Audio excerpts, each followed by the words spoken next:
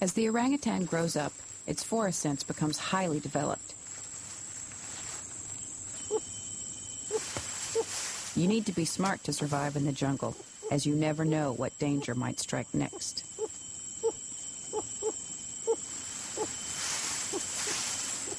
A deadly snake has moved into this orangutan's patch. It's a pit viper, poisonous to orangutans and humans.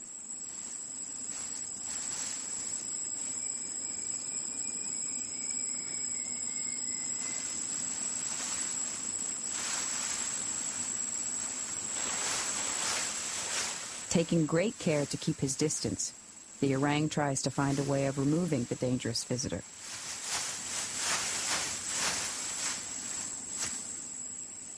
Most animals would make a big song and dance about this kind of danger, and that includes me. But the orangutan carefully assesses the threat and works out a solution. There is something thoughtful and considered about the way an orangutan deals with the world that makes it seem to be more human than other great apes. Like us, they love to solve problems. And I've got a bit of a problem. I've tried to travel light, and the few clothes I've brought with me are beginning to suffer. So I joined some of Barute's assistants at the local laundromat. Before long, I notice an orangutan called Unyuk watching us as she finishes a snack on the other side of the river.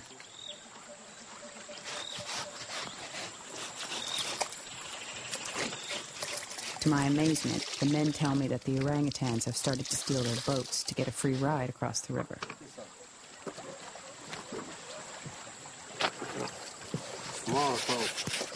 Or so. To try and stop them, the men fill the boats with water, but the orangutan soon finds a way around it, rocking the boats to remove the water.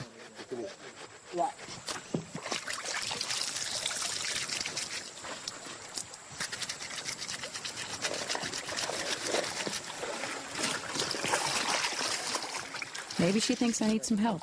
I don't know. I'm doing my best. But as I labor to get some of the jungle out of my t-shirt, Unyuk slowly and quietly makes her way across to join us. Careful not to draw attention to herself.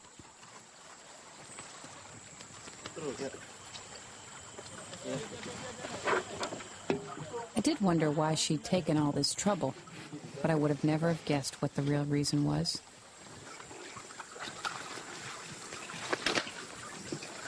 What happened to the bucket?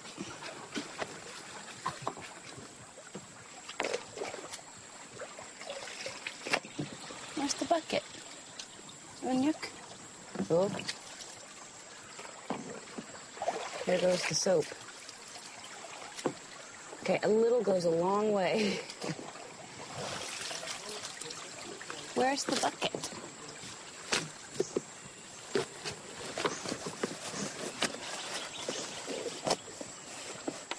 I find myself forgetting. I am with an orangutan. It's more like playing Let's Pretend with my niece. Good girl. These are going to be the cleanest clothes in all of Indonesia, Unyuk. Unyuk? Do you like the scrub brush? Want the scrub brush?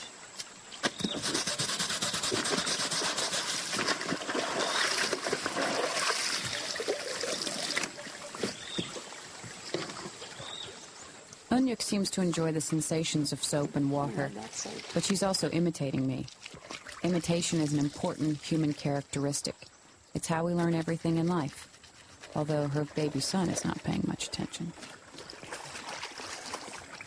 But is it right to compare orangutans with people? Most ideas of what it means to be human talk about consciousness, of being aware of one's own existence. The test for self-awareness is to show an animal a mirror. Most animals will ignore the reflection or attack what it thinks is another animal. But orangutans, like us, find their own reflection both amusing and fascinating, perfectly aware that they are looking at themselves.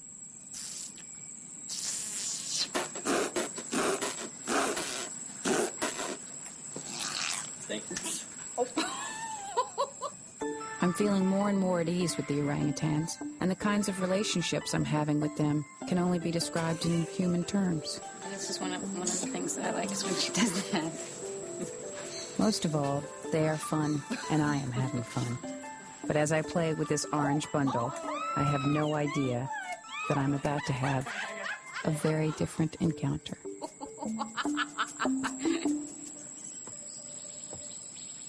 Day 2 at Camp Leakey, and today I have a job that very few people will ever get a chance to try.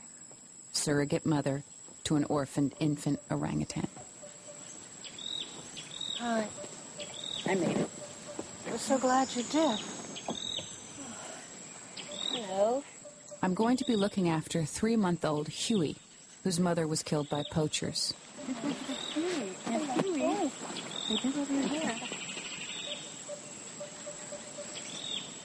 Barute Galdikas was the first person to observe the incredibly strong bond between orangutan babies and their mothers.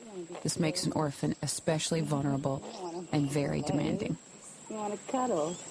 Yeah. When you move him away, he wants to come back.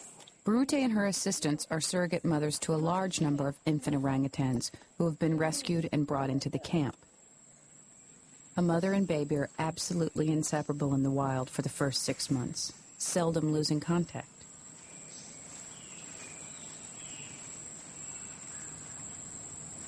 While the other great apes live in groups and have complex social lives, the orangutan baby has only its mother to rely on for protection and nourishment. And today, Huey has me. One of the many characteristics that links us with the apes is our hands. It's the thumb that makes the difference. Positioned opposite the fingers, it enables us to hold on to anything from a baby to a bottle. There we go. Let's do our surrogate mother thing here. And suddenly contentment.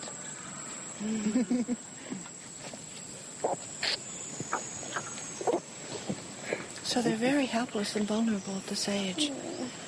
In the wild, all Huey would do would be to cling and to suckle his mother. And they stay on their mommy for a long time, don't they?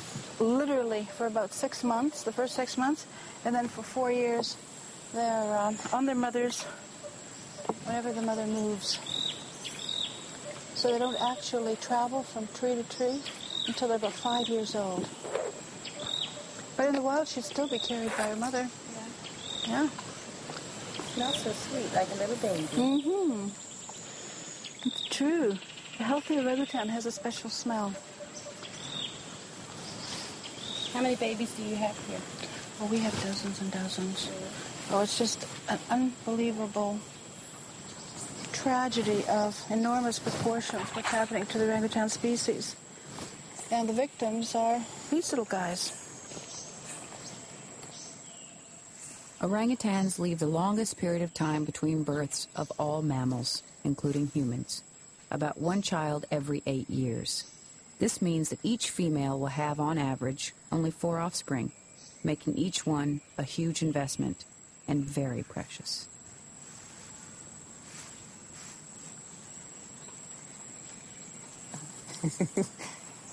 Huey seems to be perfectly perched on my chin.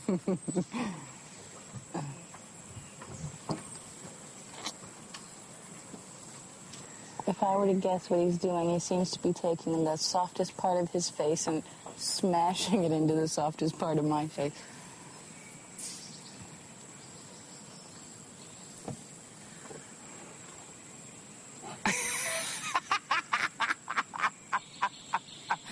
You just put your finger up my nose.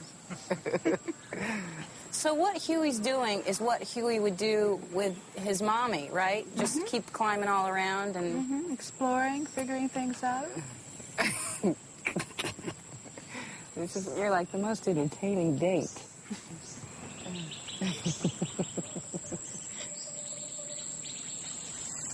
As the orang baby gets older and more confident, it begins to leave its mother to explore its surroundings, although it never strays very far.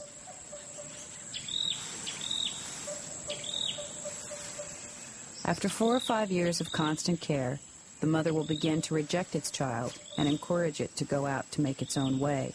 But for now, the baby demands and receives all the attention it can get.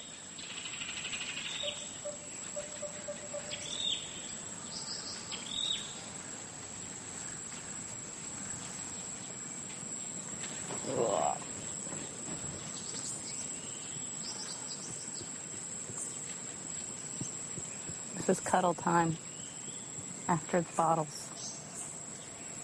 Oh, now Huey's peeing down my neck.